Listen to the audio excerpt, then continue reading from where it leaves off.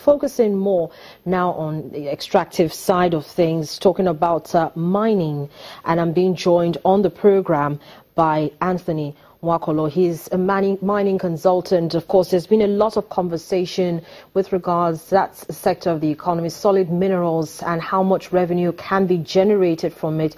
Very recently, the Federal Executive Council approved about 30 billion naira as intervention fund for the mining sector. But how far will this go? I'm hoping that Anthony will shed some perspectives to this. So good morning to you, Anthony. Thank you for joining me on the program. Glad to be here. So let's start from there. About 30 billion naira is coming into that very critical sector that for so long now, well, at a point, was actually very dormant.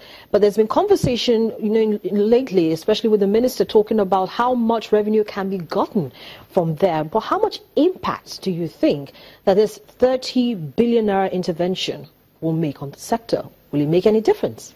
Right. The 30 billion is supposed to be the solid minerals component of the Natural Resource Fund, the 1.6% that's supposed to be, deducted from the FAC monthly.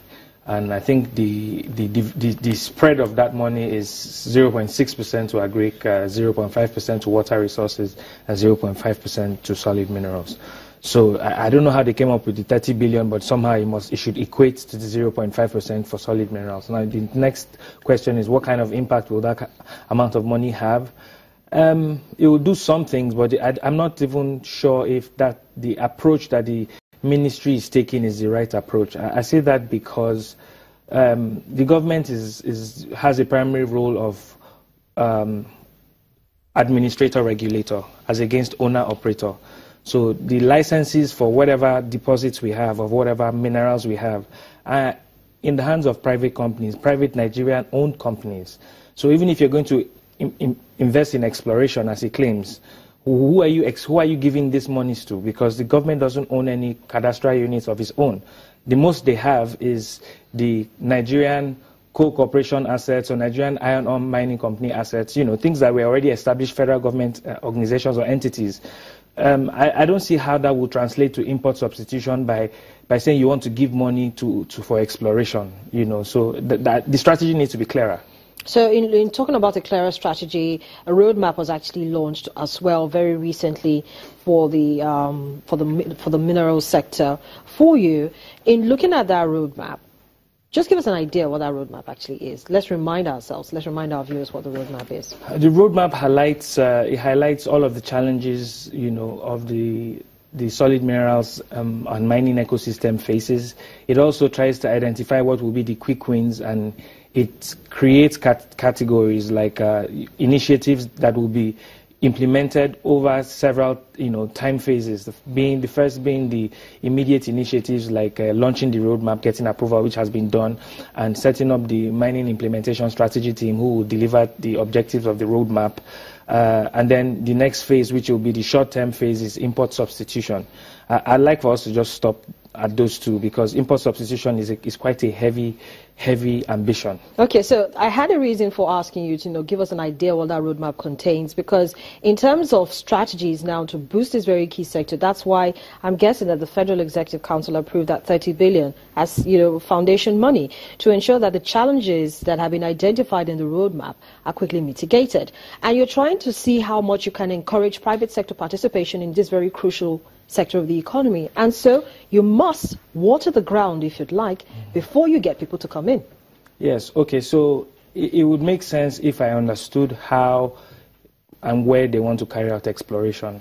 Geology is not something that is rocket science. There has to be something called your topographical sheets, which you would interpret. It's like airborne surveys. So surveys have been carried out. If you are interested in iron ore for import substitution, you look at the figure first. How much does Nigeria spend importing iron ore, whether in iron ore pellets or fines? I had a figure of about $3 billion. If you want to get the amount of iron ore that you will purchase with $3 billion, which mine do you want to substitute that importation in? Is it because the best deposits are in Kogi State? So maybe if there was a clearer approach that shows I would want to mine 1 million tons from Itakpe, I would want to mine 500,000 tons from Bauchi, then it begins to be clearer. Then we'll know what sites, because every site has geological coordinates. Isn't that contained already in the roadmap? No, it's not. The roadmap is just professionals. I mean, you look at the guys who developed it, all they've asked the minister to do is make sure he creates a team that is independent of the ministry, so that the roadmap can outlive his time in the office, such that you have a 10-year plan, and if the present administration is not in power, for example, in 2019, it won't hamper the implementation. So what can the private sector be doing? Because already I know that there's been a lot of conversations coming from organized private sector in this regard. What are you doing? What are you saying to the ministry? What are you saying to the minister in terms of making sure that there's better collaboration and better understanding of what it is that needs to be done in this sector? I mean, you would write, you know, I mean, we want to be politically correct, especially on platforms like this, so we don't put out the wrong signals. But truth being said, you know, we have to have a minister who listens. We must have an independent watchdog who would watch the implementation of this roadmap, such that the private sector confidence in its implementation will be increased. If you're going to spend 30 billion, let's know what the 30 billion is on. Don't go and buy rigs, don't go and buy core drills that NGSA already has. Because if we do an audit of where the money will be spent, a lot of things will be clearer.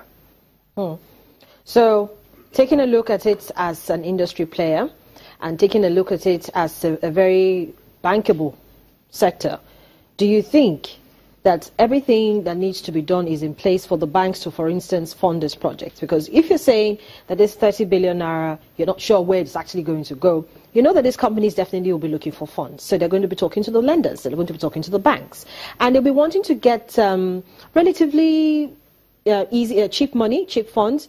But at this time, yes, it's a bankable project, but how bankable are they? Okay, I don't know what banks you are referring to. Is it commercial banks or development finance institutions? You know, because we have about 6 development financial institutions. One is coming up on stream, so we're going to be having about 7 by 2017. But the last one, which is the development bank, is going to be focusing more on MSMEs. And I know for a certainty the mining industry does not have MSMEs. So we're talking about commercial banks on lending now to fund very critical infrastructure in that sector. So in answer to that, there are many challenges. First of all, the cost of fund to the bank will not support single-digit interest rate lending. We know the MPR is at 14%. It hasn't been reviewed downwards. When you add all the other fees, management fees, offer fee, and all the other bank fees that they add to it, you'll be getting to 22% per annum. You can't do mining business with that cost of funds. It's not just going to add up, and because they're long-term, that's one. Two, commercial banks are not necessarily professional mining banks. They are not specialized banks. They understand transaction cycles. So if you want commercial banks to be involved, you have to develop what we have already, which is the commodities exchange. You now have to have an active commodities exchange that's responsible for quality and assurance control in terms of even storage, whether it be agro-based or solid mineral-based products. We have an NCX, which is Nigerian Commodities Exchange in Abuja. It's just not active, and that's the responsibility of the Federal Ministry of Industry, Trade and Investment. So what are they doing with that asset? They started the privatization process. They haven't even completed the RFP, which is the request for proposals for consultants that will advise them on how to privatize it. I think that's a bit too cumbersome a process to go through that process just to get the consultants to advise you. So if you want the commercial banks, as you said, to be able to come in, they work with data.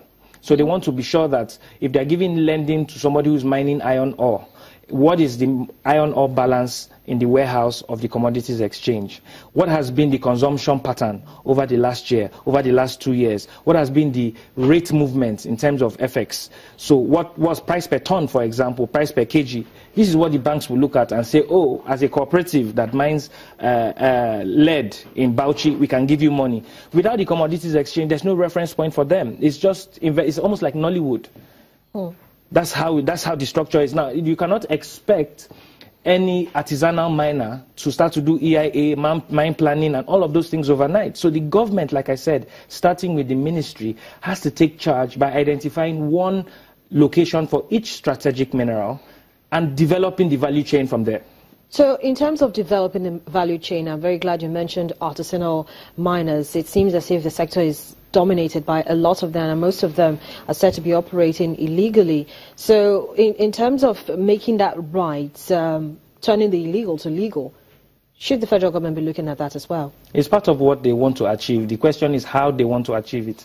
I'm not sure that they are engaging those who have the mental capacity and who have the passion to drive this, because you're talking about people who are trying to eke out a living. There's no reason for a man who's already selling crude oil to start to bother about going to get an environmental impact assessment that he will submit to the Mines Environmental and Compliance Department, then Federal Ministry of Environment. You know, he's just okay doing the legal thing with an exploration license, so he doesn't do anything further. So at this time, going forward, and looking at how much the industry players such as yourself are expecting to see come out from the roadmap in terms of actualization and implementation, would you say, for instance, that there should be another roundtable discussion between the private sector, organized private sector, and the federal government? We needed it since 2 months ago, because that's the only way we can know who the minister's advisors are. You've given us a roadmap, fine. You've chosen your implementation strategy team, fine. But the government is an administrator, regulator, not owner, operator. So if the private sector is indeed leading the charge, which is what's going to make it sustainable, then we need to know why we haven't been able to talk to these people to know their plan for these 7 minerals.